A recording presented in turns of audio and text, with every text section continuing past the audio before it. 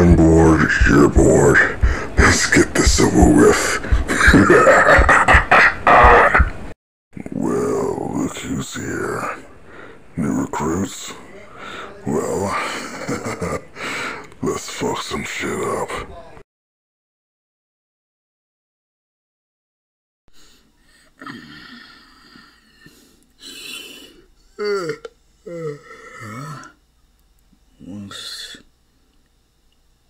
So soft. Wait! Not again! Ari! Ari, come on, wake up. 10 more minutes. So tired. From what? Look, we got school. Come on, we gotta go. No.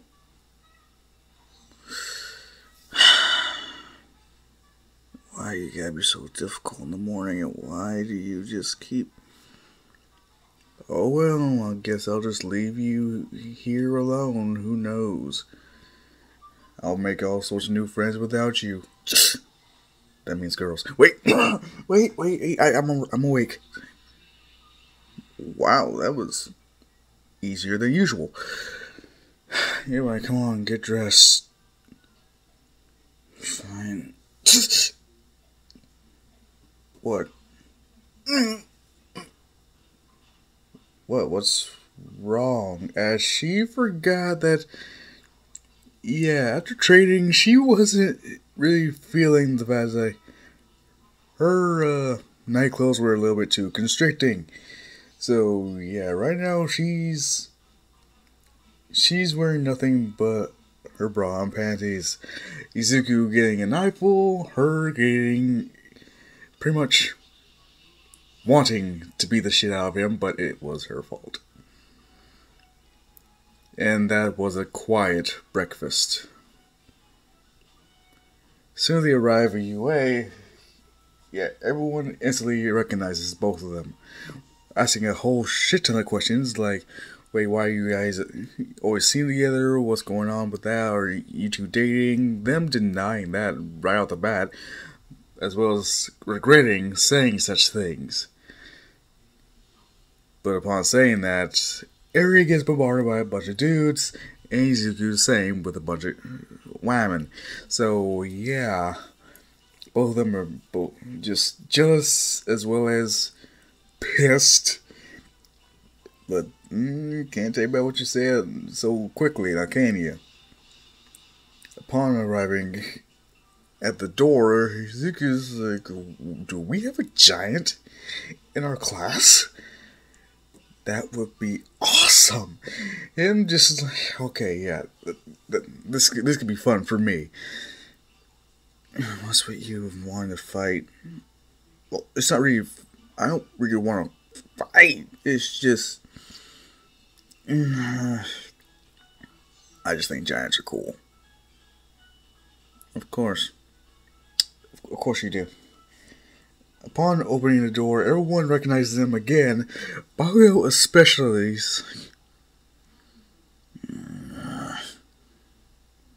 So it's him again. Because now he does remember, at least know who Izuku is.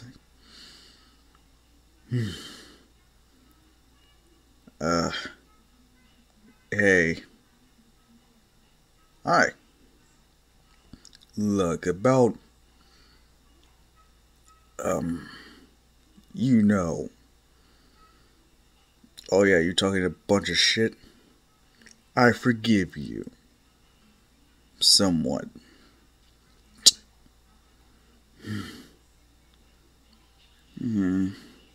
Right. So, what's going on? Nothing really. Right. Either way, see you Uh, um, dude, you're making this very much more awkward than it needs to be.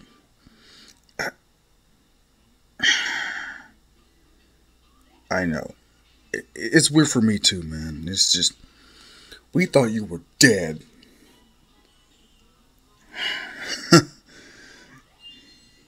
Heck, I probably should be dead, but luckily, it's almost like I got something protecting me, you know? Yeah, almost like plot armor in an anime. Well, the odds that your quirk actually activates to save your ass. Yeah, that was weird for me too. But, luckily, I'm here, and I'm doing great. Yes. So, uh, would you... So how's Auntie Eco doing? Oh, she's a lot better. She has gotten more of an attitude. Possibly because of your mom. You cannot blame that on my mom. Can't I? No! Well, I'm doing it anyway.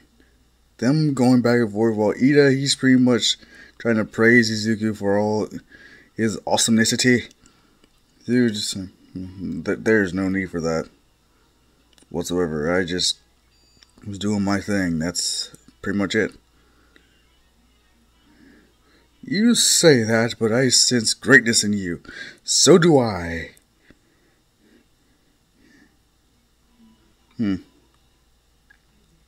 And I see modesty is not something you worry about. Oh no, I can be plenty modest. I just choose whether to be it or not.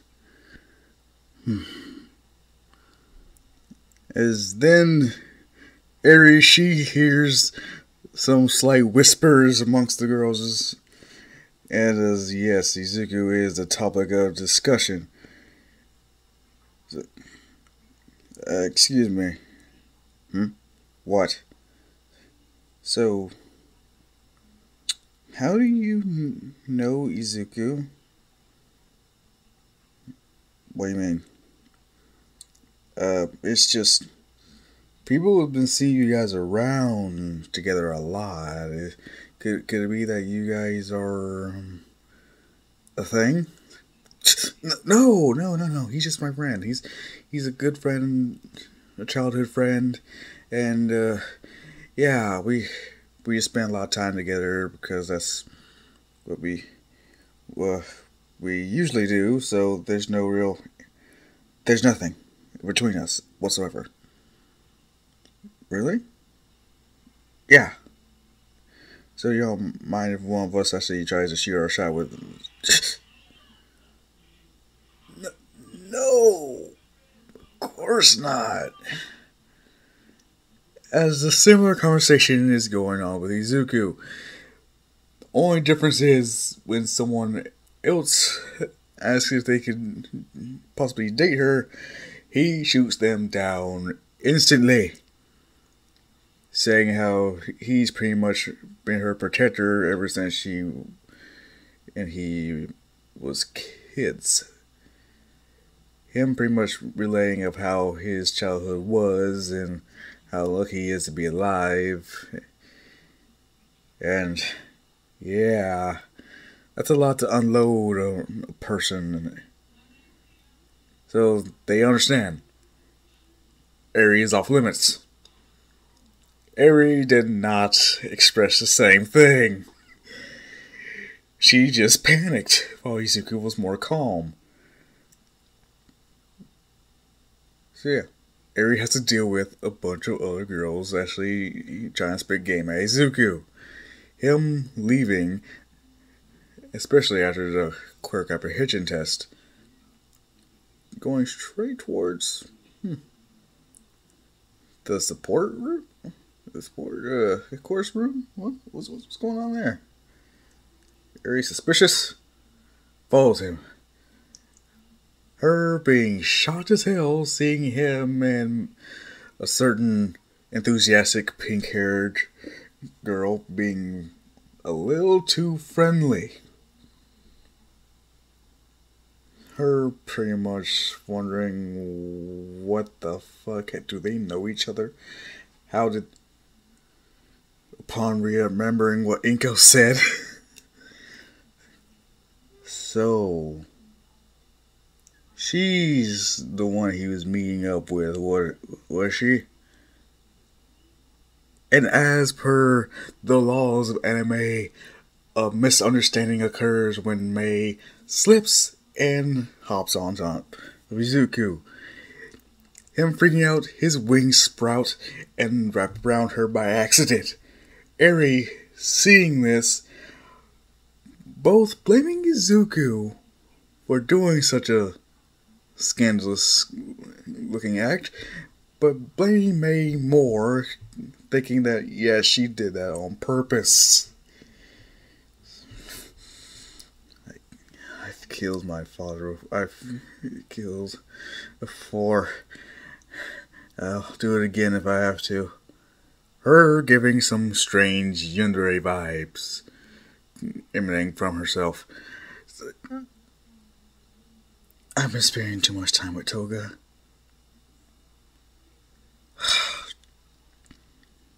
And again, I wonder if she'll be fine with offering this little homewrecker.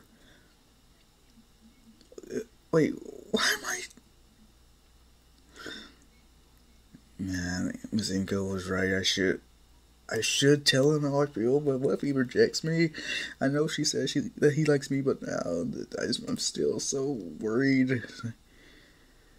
Upon Izuku opening up his wings, yeah, Mei, she gets a better look at him, and Eri knows exactly that look that Mei is showing off. She's like, oh my god, that's a look of admiration.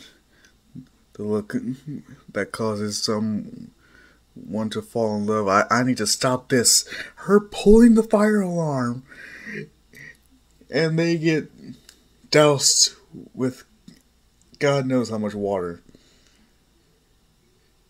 Her thinking this works, she pats herself on the back. But she realizes she screwed up as Izuku's clothes start clinging to his body, as do they with Mei. And she knows both of them are checking each other out. Izuku's blushing, Mei being more or less indifferent. Still embarrassed, but he's like, oh well, I guess I just gotta have to dry this off. And considering Mei will go countless hours, even days without sleep, being more than able to work on her inventions, she doesn't have as much modesty as some other girls may have. So yeah, she just takes off her top, just hoping that her bra isn't. It's like, oh wait, I'm not wearing one. Her looking as Izuku passes out through a bloody nose. Eri bursts through the doors, picking up and walking away. Mei just there's like, how long has she been there? Upon slapping Izuku awake in the infirmary, Recovery Girl having to tell her to back off. It's like,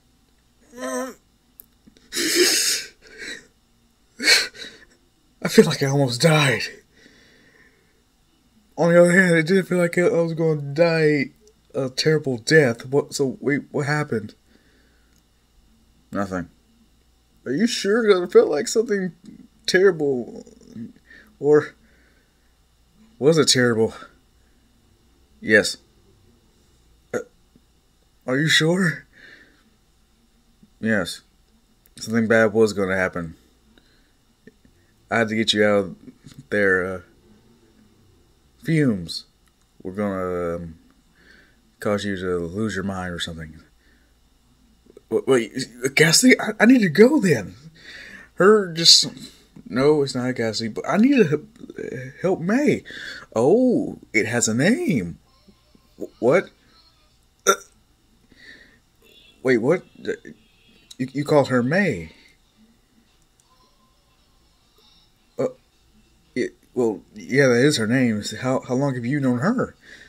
Huh? Don't play dumb with me. How long have you known this May person? Uh, Today. I was just checking on my hero suit, and uh huh.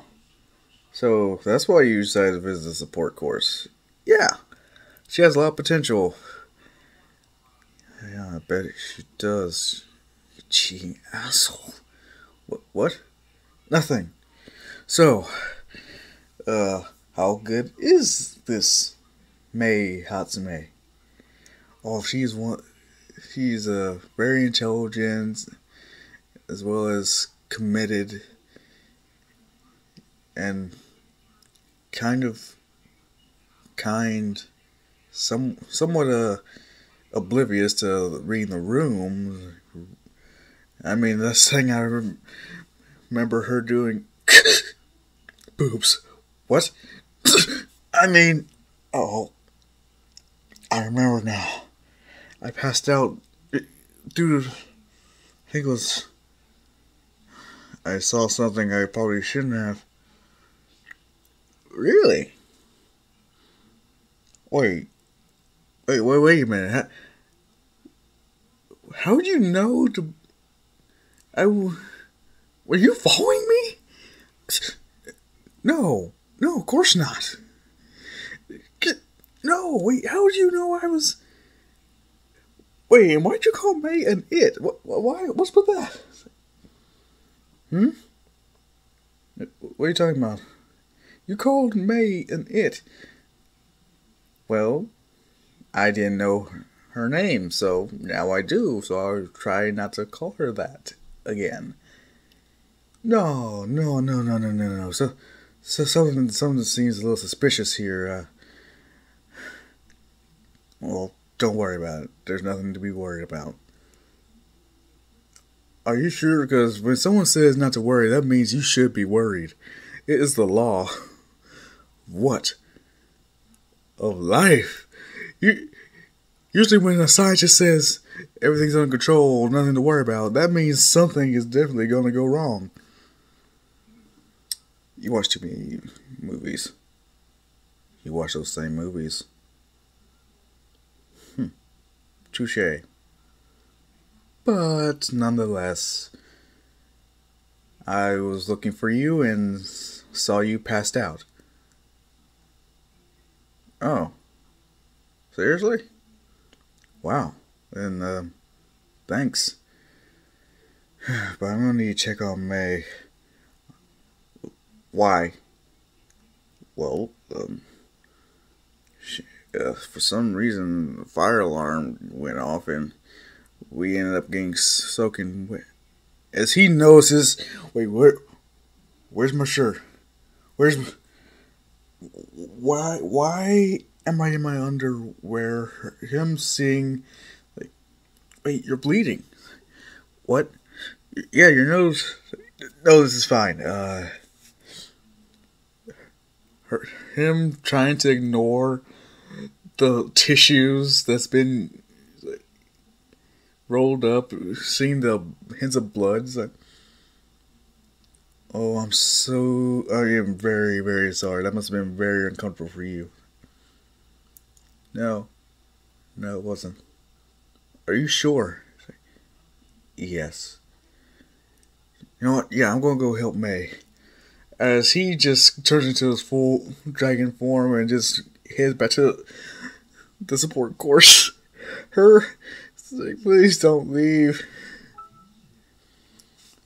Upon getting back, he sees May trying to dry her clothes, but she is not decent at all.